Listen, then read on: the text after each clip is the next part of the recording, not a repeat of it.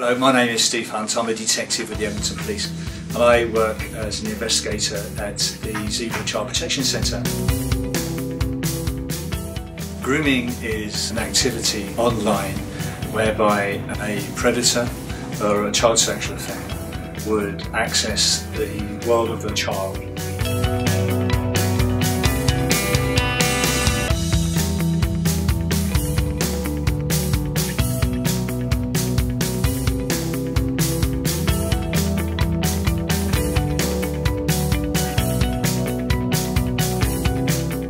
Start by a person who may be a family member, maybe somebody whom they know as a friend of the family, or a complete stranger, introducing themselves into the child's life.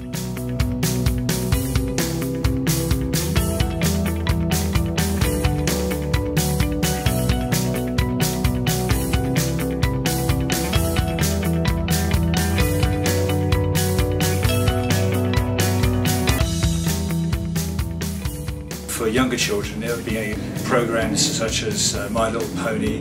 Grand Theft Auto is another one where young people are involved in it. And any internet-based application that allows a person to communicate live with other users of that application at that time. As the child gets older, social media becomes more prevalent in a child's life, more commonly being accessed by predators through applications such as Facebook, WhatsApp, Snapchat, such.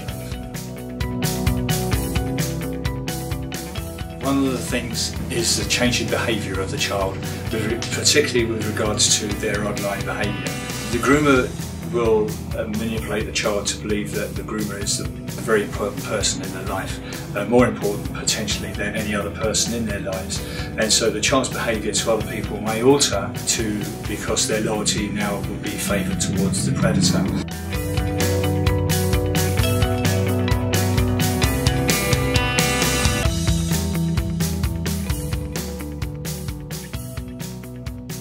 One of the big key things with regards to managing a child who you think may be the victim of grooming is basically, initially and always is the case, is open communication.